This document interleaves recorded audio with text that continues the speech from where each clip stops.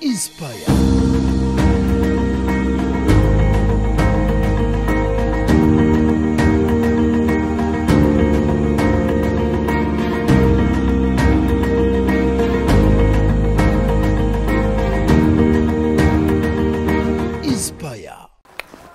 Omulabi waffe nno olwaleero tuli wano tutandikidde mu byandya kubanga gwe nkyalidde byakolamu bingi byakola agenda kuba bitubuulira. Program ya Inspire, program y'abakyala bato bakuzaamu ssuubi bakubuulira emboozi zaabwe na biki bye bayiseemu. Gwe nno omulabi waffe osobola okubeera ng'obaako ky'oyigirako. Olwaleero tuli wano Kisaasi era tukyalidde omukyala Irene agenda kuba tubuulira biki byakola bingi byakola bingi byayiseemu mu bulamu bwe ku myaka nno emito, naye byonna ngenda kuba mbikutuusaako. Tugoberere ku Facebook oba ku YouTube.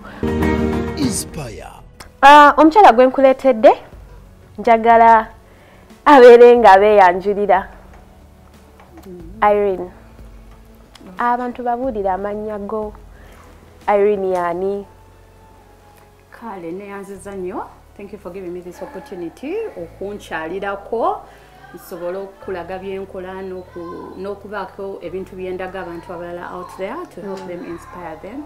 So amanya gange bampita Akellot Irene. Ndi self-taught chef. Buli kimu kyolaba kyenfumba ku page zange ku byonna nzabyeyigiriza. N'ekirala nina foundation bagiyita The Chosen Boy Child Foundation.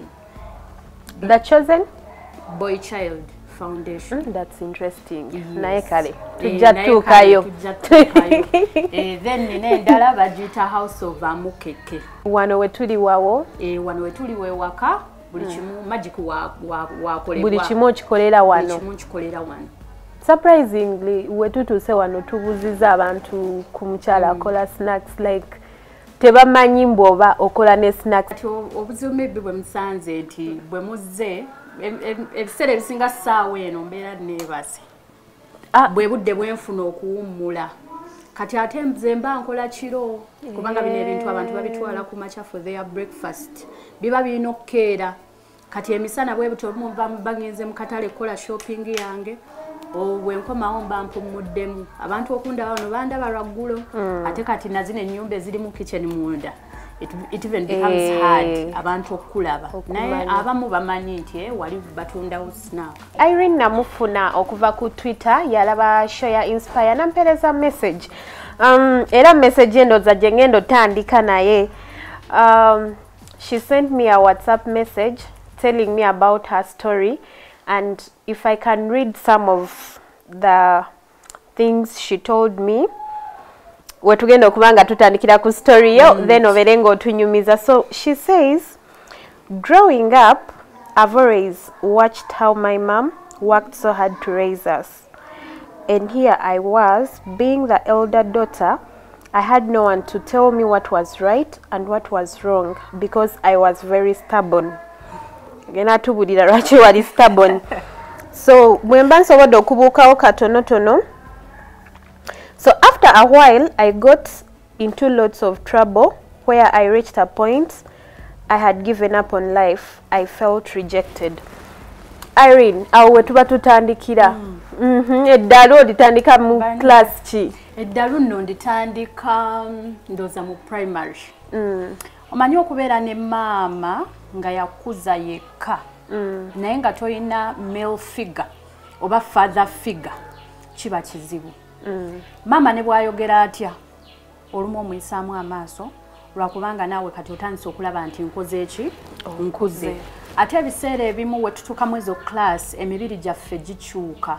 Ogenda okulaba shia omubiri gwange munene gusinga ogwani ogwa maama. Therefore tayinza kuŋŋamba kintu kyonna.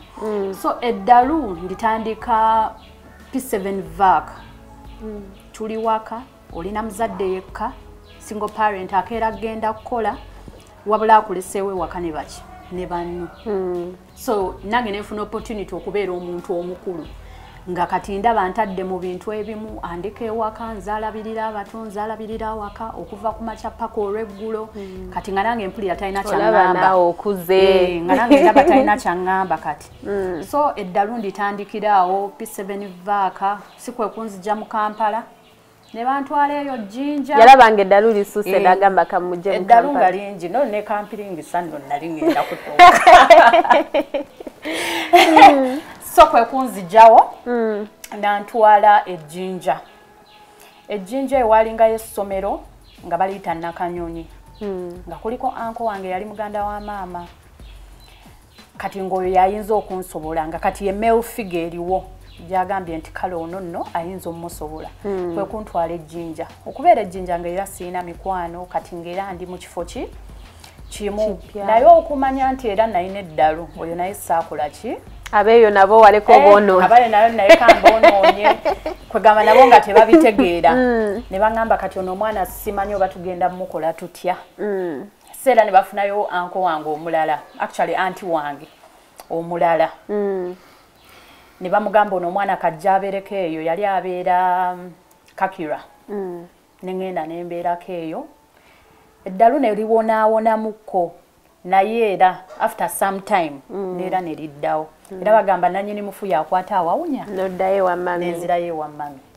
kubanga yeka ye yali ansobola kati otuuka ewa mami okyusaamu oba era bw'oba okomawo okyusaamukko katono bigambo ki mami bye yakubuuliriranga yambuulirira ng'omukyala talina kubeera sitaboni bw'atyo olina okubeera ng'oli mukkakkamu ebyokubuukabuuka odde n'odda eri kweganga nze nga gwe ebyo bikuyita ku mutwe aba ayogera okulwana nze asinga kwegamba ng'omuntu atawuliriza omwana ow'empisa embi. So what was the peak eddalu lyakutuusa wano ogamba nti eddalu we lyantuusiza ddala wantu awakyamu kuba natuuka ekiseera nga nze mwana buli omu gw'atayagala kubeera naye nze mwana buli omu gw'atayagala kulaba nga nze mwana nti oba nti abeere ne baganda be ng'oli agamba nedda oyo waaba kwali nedda addeyo ewaabwe kati ekyo ekintu kyampisa bubi nnyo nga ndaba am being rejected buli omu takyanjagala kwegamba ebigambo ebiri ebweru mu baganda bange mu ba anti mu ba anko nga ndaba mama nga akaaba buli lunaku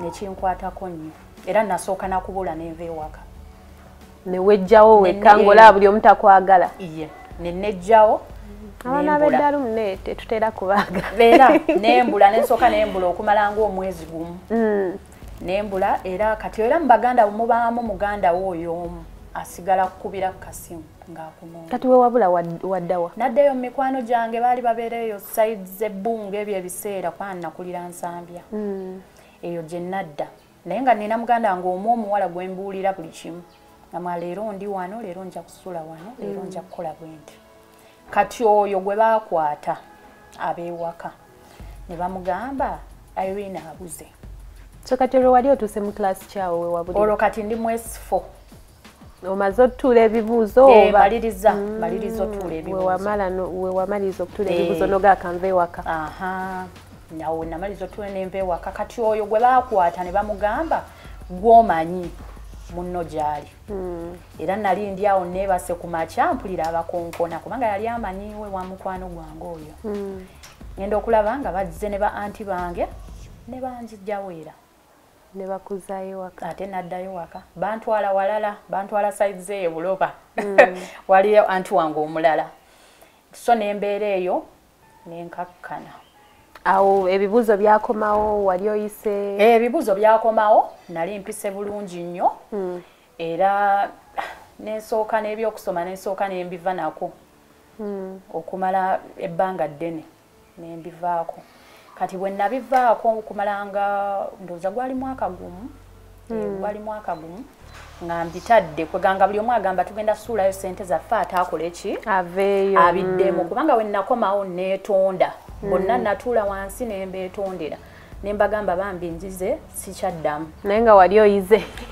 nali njize kyo kituufu nali njize kubanga okuva olwo my life turned around era we namala ogwo mwaka ogumu nga sisomye nenzirayo ewa maama ebyo ebiseera nno kati yali avudde ne mu Kampala nga retirinze ne munoonya ne tuddayo ne ngenda ne mwetondera ne mugaba byonna bye nakukola nsaba onsonyiwe naye kati ndina ready n'okuddayo ku ssomero n'oddayo era nenzirayo nenkyuka nensoma nemmala n'okusoma naye nga abantu babagamba nno Irene asoma bannange simanyi ezo sente osuddeyo nsuule naye nembeewuunyisa nensoma nemmalako buli kimu nengraduatinga n'ograduatinga journalism and mass communication.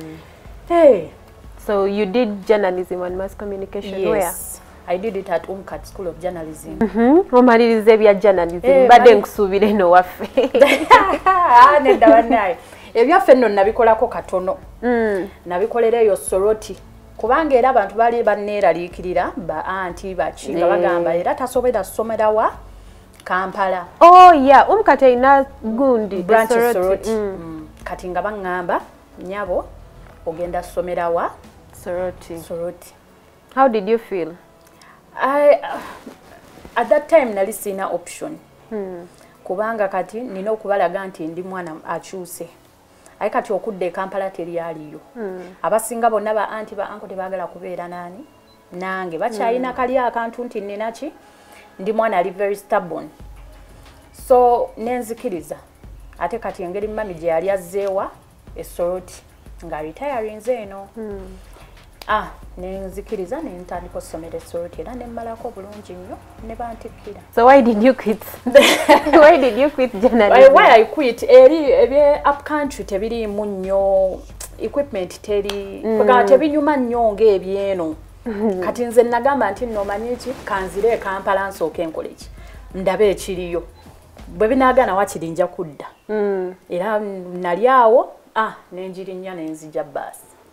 Oze kunoonya opportunity ndala mu journalism. Yes, mu journalism gye nali nzijidde. Era bwe ntuuka eno natuukira wa anti wange oli gwe bantwala ekakira. Gye natuukira ebyo ebiseera yali abeera awo seeta gye natuukira. Naye ng'era otuuka naye ng'era abantu balaba ng'era ka rejection kaki mwekali bagamba leero banaye tufunye tabbu. Era amasimu nga gayitingana nti atuuse nti waali nga almost bulina kubeekubira. What are some of the challenges bye wasanga mu eyo period gye wali otambuliramu mu eri eddalu? Challenges kize wasanga?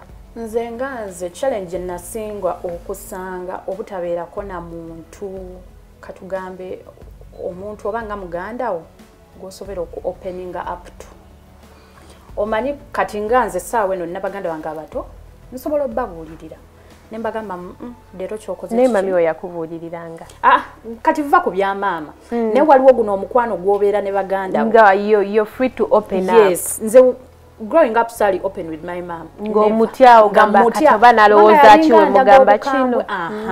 Ng'omuntu ayinza okukuba nakuba ne waya nakuba ne sapa kati ddala ntandika nti nga sisobola.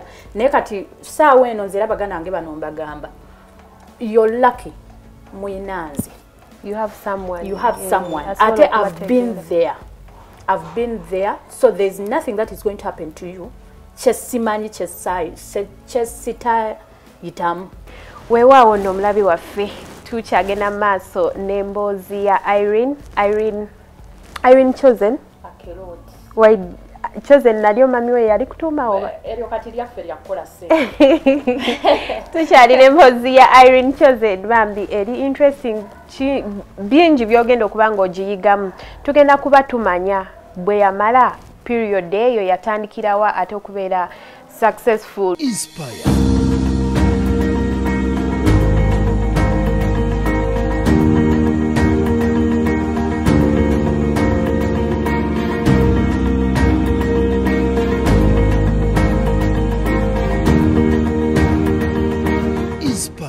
So you said a lot of girls give up on their futures because they get pregnant during their youthful stages, which is not right. They should use that as a turning point in their lives, just like the way I did. So totubuulidde, when did you get pregnant? Kati orono it was senior 4.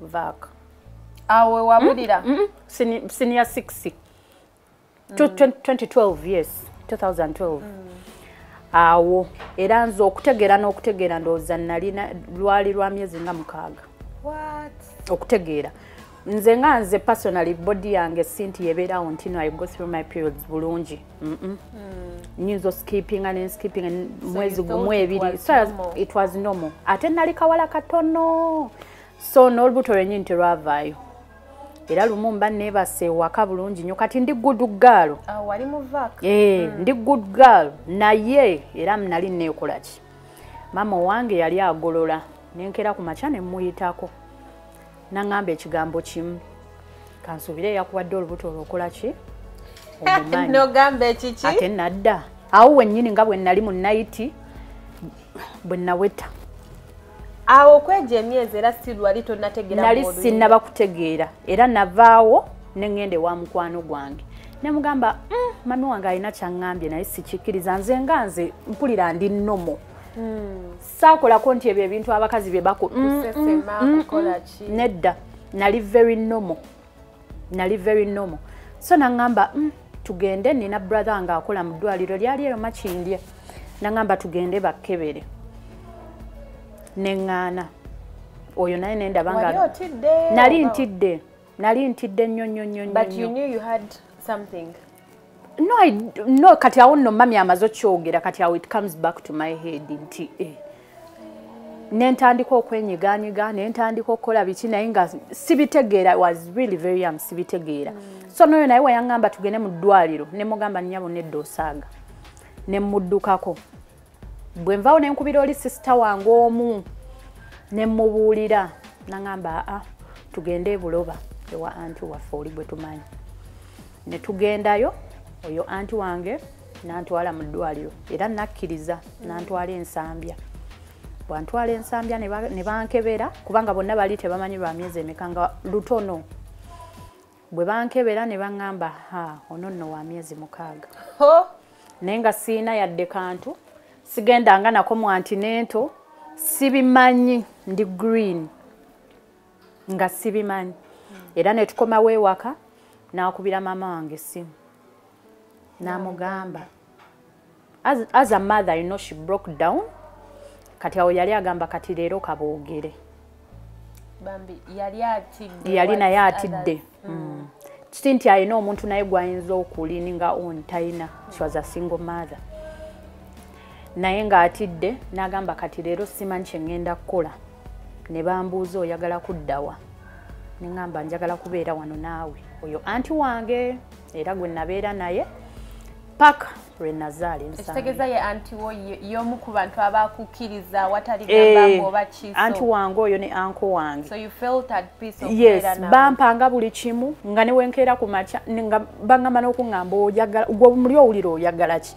tebaayina nnyo tewaddayo kunonooza bya dadi wa mwana oba ki saddayo nakirekerawo kubanga nga ndabira ddala I'm going to put pain on myself so maze okuzaala what gave you the courage okusituka we namala okuzaala era mami yanzikiriza era nga bwe nkugambye yanzikiriza naŋŋamba koma weeka n'omwana yaweza emyezi 7 nembagamba I'm ready to go now and do journalism and mass communication kati awo kwe kusoma wali era nensoma ng'omwana abeera ne mami nga ŋŋendayo nembalaba weekend nenkomawo ku ssomero so ovudde Soroti oze mu Kampala oyagala kulaba equipments ez'amaanyi did you see those equipments oba naye wasanga kiriwa nengezagezaako awo ntambudde eno n'eri noonya mirimu naye ng'era tebikola ki tebijja nentandika okwejjusa oba nzireyo mu kyalo naye neŋŋamba nedda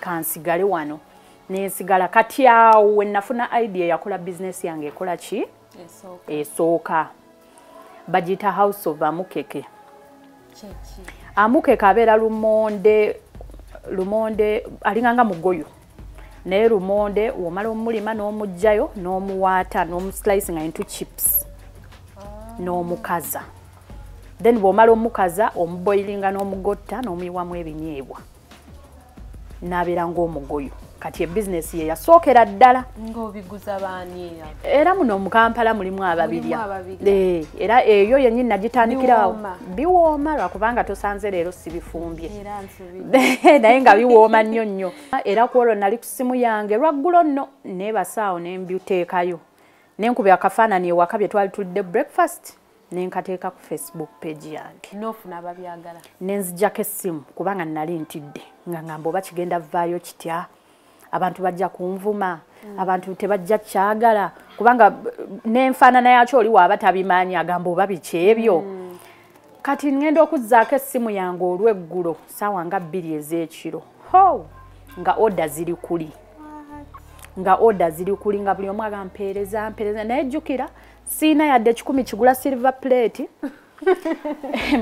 Monde yennyini simulina byennyini tobiina wakubye kubyawaka nawo twalinawo butono bwe buti sibiina ebinyeebwa byennyini sikolaki sibiina sikwe kutandika okuba amasimu baganda bange nti ewuwo yinayo mpeereza era ne baweereza nembikima ku maca ne mbaga buli omu ampeeyo 10,000 ne bampa nengula silver plate nempaakinga nempita boda walingawo oyo boda wewaka nemuwa n'atwala kati eyo plate nasooka nga ngitunda mutwalo era ku olwo olunaku lwokka nzijjukira nakwata emitwalo ago 2 nga gali clean nga gange nga ne lumonde gwe nakozesezza mujje mu baganda gali gange ng'ate weewoze wasabiriza nasabiriza za plate naye bino lumonde nasabaawo mu baganda bange abatubeera okumpi yasooka era kwolwo nasanyuka nnyo nengula omugaati nengula sukaali nengula ki antu wange oyo nansanyukira nnyo kati awo natandikira nembuulira ne maama mu kyalo ne mugamba omanyi ki nfunye business egenda okutukolera ne tutandika olima lumonde kati ebya serious ne tutandika olima lumonde kati eyo business nenjikola nga gyenkola then awo wakati nenfuna omulimu era nalinga nkola business eyo naye ngaera nkola ki noonya kati awo ennoonya nentandika okukola public relations mu company walingawo company eyo yalinga bugoloobi ne banhayaringa nga bamazola ebipapula byange ne bangamba osobola okubeera public relations waffe konze nentandikiraawo votya mu PR amukeke PR oyo namukolera kati PR oyo nga mukolera nno yaddala nga mukolera kweyo company nenfunayo companies endala eyo mukono nga zenkolamu kati olwo no house of amukeke tugitambuzza so nentandika n'oteeka mu supermarkets nga oli asobola okugenda neyejjirayo kati paka mu nnaku za covid actually n'ekirala ekyanstopinga mu kaawo oyo house of amukeke mami wange okufa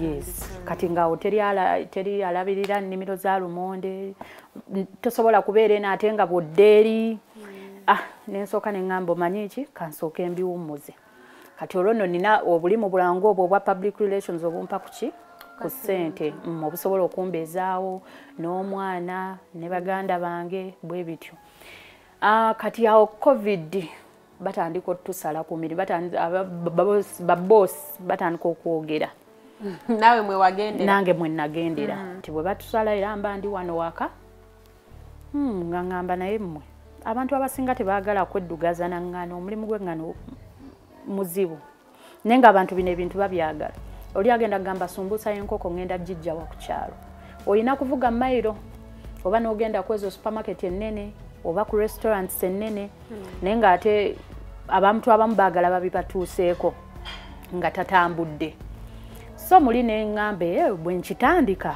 but what is going to be unique about my thing bangi abafumba sumbuusa naye kyekyenjawulo neŋŋamba to make a difference nze zange sigenda zitunda nga ziri ready to eat ezange ngenda zitunda nga ziri ready to fry sooka olindeko kati kino nkikukoledde lwakubanga oli mugenyi wange nenzikusiikira ne zijja naye kyogamba bizinesi gy'okola ozibawa teziri mu sinsiike nzibawa sinsiike nzibawa ziri pre-cooked ziri raw oli kwegamba neyeetwalira n'alaba kyazikozesa oba azisiika mu butto oba aziteeka mu oven oba air frying yamanyi kubanga abantu abamu babyagala naye omuntu omulala ayinza okubuuza oba akozesezza butta afaanana atya ate abantu abamu nti bakeera okukola oli n'agamba nze nfunira dozen yange ngiteeke mu fridge.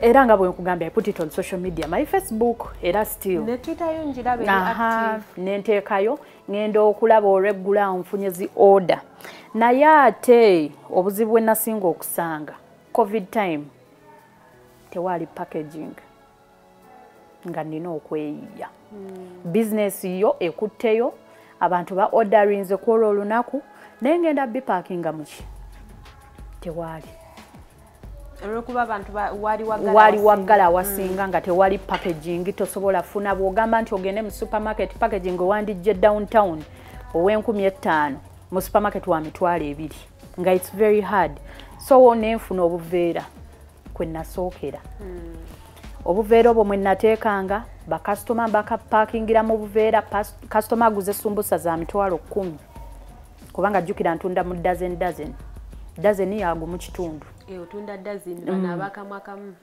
butaano nedda awo nedda awo kati tuba tulemaganye ndoza nga tuwumbawumba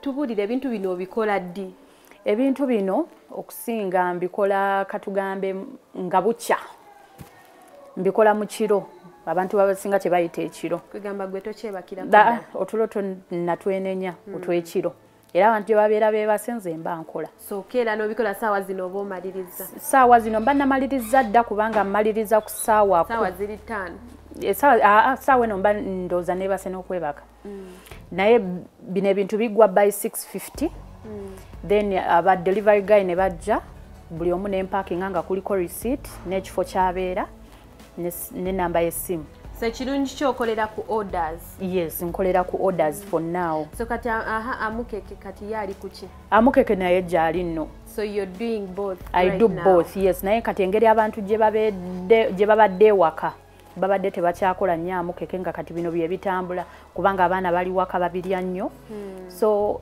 abantu bagula ebirirwa bo ne bakola magic waabwe ndabyewo abantu wano obeera ne baganda bo kati gwe wasigala mu baganda bo kuba gwe muwala omukulu aliwo era nze muwala mukulu aliwo era mbeera ne baganda bange bano because they look up to me aye nange kenyini mba njagala balaga that energy abawala bangi bali eyo abamu kituufu bazaala ku myaka emito and they gave up on life abamu bali eyo bagamba kikyemba nkola kikyoyinza okubayamba kikyoyinza okubagamba kyenyinza okubagamba abawala abato let them never give up kyekisookera ddala ekyokubiri bino ebintu by'okulinda oba bakukolerere oba bakufunire it's not good tandika nekyoyinawo oba otandikira ewaka there are many businesses abantu ze bayinza okukola kankubule ne woba otandise n'okusiika muwogo wali ku kkubo just find a different way how is my of making it unique nti muwogo wange ono kale musiise but what's so unique about it what is going to stand out of oli muwogo yenna omulala let us not use internet for the wrong reasons kuliko ebintu ebirungi byoyinza okulaba and you learn from them or even start it kuba ebintu ebimu bihappeninga bweru kati nga bino ebya frozen samosas ready to fry wane Kampala bibadde tebiriiwo ngera bw'osanga omuntu ng'abikola nze nange nsoose kukiwulirira kyo kituufu kibadde tekiriiwo in fact newe nzijidde wano mbadde simanyi mbubyo era byenkola sumbusa zichapati era mbadde manyo bibeerawo ebiti nedda tebibeerawo ebiti when you look back n'olaba challenges ze wayitamu embeera gye wayitamu kikyogamba nti kino ddala mukama yakimponya enneebaliza mukama yamponya eddalo nampa okuwuliriza kubanga simanyi we naalibadde singa nali oli weewaawo eyo nno yebadde emboozi ya Irene atuwulidde wajje yayita nandibadde nkyayagala ogiwuliriza kubanga bingi bye tutasobodde kunyumyako olwakadde naye era nkimanyi lumu nja mukomyawo abeere ng'atubuulira ebisingako ku mboozi ye ebyo ne bye tubadde nabyo olwaleero kirowoozeko Irene kyayogedde oyina kyotandika naye ki ekikufuula ow'enjawulo gwagisubiddwa osobola okugiraba ku Lwokuna ssaawa 9 ez'olweggulo wano ku Spark TV naye ng'olwaleero ankozeeko enviiri ne makeup muvubuka muto bambi bamuyita Akram naye yayiga ebyenviiri mu kiseera kino ekya lockdown. Inspire.